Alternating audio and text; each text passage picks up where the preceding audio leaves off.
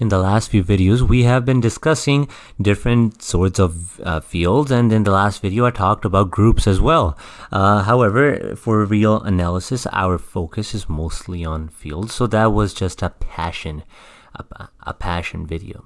So a field that I think I should mention, which is quite important because it's used in cryptography, is the even-odd field.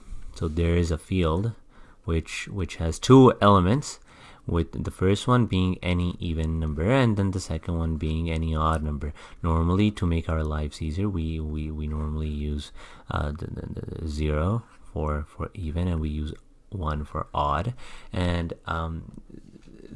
even though you probably think that this is not a field, it is indeed a field. And if you wanted to spend time proving all the 9 axioms of this field to see whether or not I'm telling the truth or lying to you, I would like to help you. Two things that I want to help you with is, well, one thing that you need to understand is that the negative, the inverse of odd will be equal to odd, just as a helpful hint for you if you want to spend your time proving that this is a field. And another hint that I want to give you is that the inverse of odd will be equal to odd. Now, these might help you in case you get stuck while proving this. Now, another important the field. So this is important for cryptography. So this is used in cryptography. Hopefully, I'm spelling this correctly. And the second one that I wanted to mention is the polynomials, the numbers, all ratios, which can be put in the following format: p of x over q of x. So generally, well, polynomials.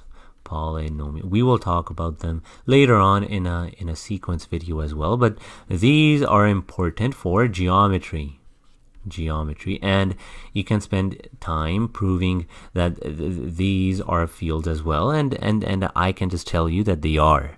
And there was another one, tropical numbers, and we have already talked about them in a previous video where addition is defined as a minimum of the two elements being added, just to mention and respect the tropicality of the numbers. Let's actually just talk about them. Tropicals,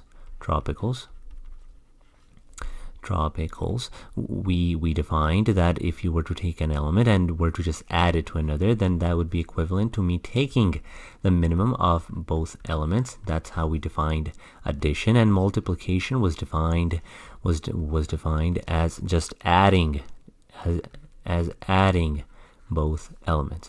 So that was this is not a field, so let me make it clear, not a field, but it was an interesting example of how you could be very close to being a field. And you can watch my video on tropical numbers in order to see why it's not a field. And this is sometimes used again for cryptography as well. So both of these are used for that. So in this video, I will be teaching you some consequences of fields. And before we do that, just to bring back our logic operators, let's talk about nots. Not knots. Okay, let me make it clear what I'm saying. I'm not talking about knots. I'm saying let's bring back not, the logic operator not. If you don't remember this, it just changes the truth value. If something is true and if you put not, so if this was true and you were to put not in front of it, then you would make that thing false. So how do we use this in fields? So let's say you want some sort of counter example and you just want to show example. That's just for the sake of examples. For example, you wanted to show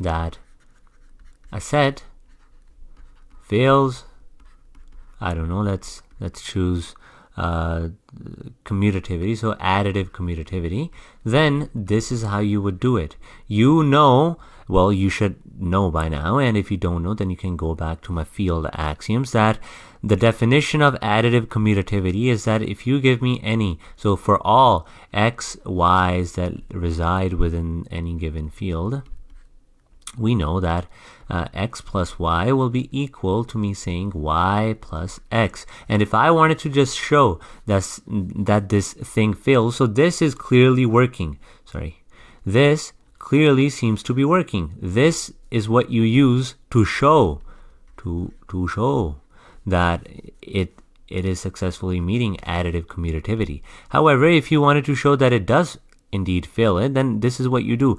You put a bracket here, you put a bracket here, and you write a big not in front of it.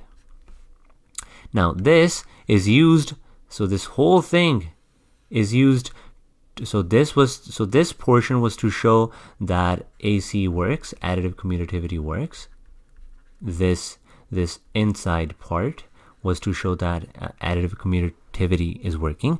This whole thing from this point, so from this point to this is to, so this whole thing is to show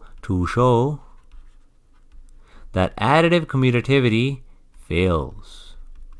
Now, one thing that I do want to mention is when you work with logic operators, you can actually translate them. So let me do that for you, and let me explain what I am saying to you. So you have this, and you put your bracket, and you put your not at the front. You put your not. Once you do this, then you can translate this. You can actually slide the not throughout your statement. So how do we do that? Not changes the weird symbols that you have. So I'm going to underline those in green. So this is a weird symbol, and then this will be changed into what, and well, this as well. Not just weird, so any weird symbols, so weird symbols, and any equalities or inequalities will be flipped or changed. So this is equivalent to me saying what. So you slide the not through. So this upside down A, which means for all, you say there exists, and then you keep your variable. So there exists an x and a y in our field where, that's what the comma is, where x plus y is not equal to y plus x. This statement is proving that AC fails. Think about this. This statement says that if you give me any two elements in the field, then I can add them however I want to, in any order I want to, and I will still have the same result. However, this statement is saying that there exists at least, well, one combination of x. There is one combination of x and y where if I were to add them, where x was first and y was first, that would not be the same as me adding y first and x first. And this is how this works. Let me do another one just to show you how this is. So if I were to talk about, I don't know, multiplicative neutral, then it's we know it's there exists a 1 in our field, such that for all x in the field, where if we were to take this multiplicative identity and we were to multiply by this x in this way, we would still retain our x. So in order to show that the multiplicative inverse fails, what you do is you put a bracket here at the front of the statement and one at the back. You put a big not at the front. and now you focus specifically on the symbols and on the equalities. So clearly we have this weird symbol, and we have this, and then we have this equality right here. So you can't say for all ones in a field. You have to use a variable, because this, okay, so if this circle is all the elements that are in field, in this statement, in the original statement, we are just saying that one is this little dot that is living within F, where if you multiply with any other element of F, you will still have that specific element.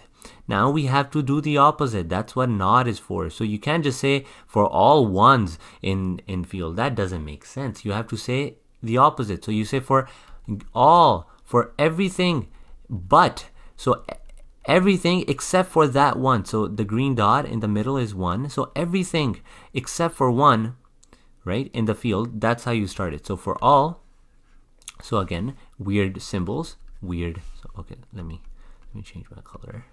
So weird symbols, you change those. So for all, so this whole thing is equal to this. So for all, so well, I should use implies. Imply is a more mathematically accurate symbol that I should be using here. So for all y's which are elements of the field, there exists, so this was flipped. This I just explained to you why we can't use 1 here, and the A got flipped, well, changed with this flipped E. So for all y in the field, there exists an x which is also a part of the field, such that if I were to take this and multiply it with this, so if I was to take y and multiply it by x, I would not, look, I changed the equal sign, and that's where this comes in. You look at equalities and weird symbols. So I changed the equality from equal to not being equal to x. So what does this whole thing say? This says for all y's which are elements of our field, there exists, so at least one x in the field, such that if you were to take any y and you were to multiply with that specific x, you will not get x. This statement basically shows, this statement will be used to show that multiplicative neutral fails. So in this video, what I basically wanted to do, I wanted to basically show you how negation of statements works, and how the logic lectures that I gave apply to this specific section of fields. I hope this video was helpful.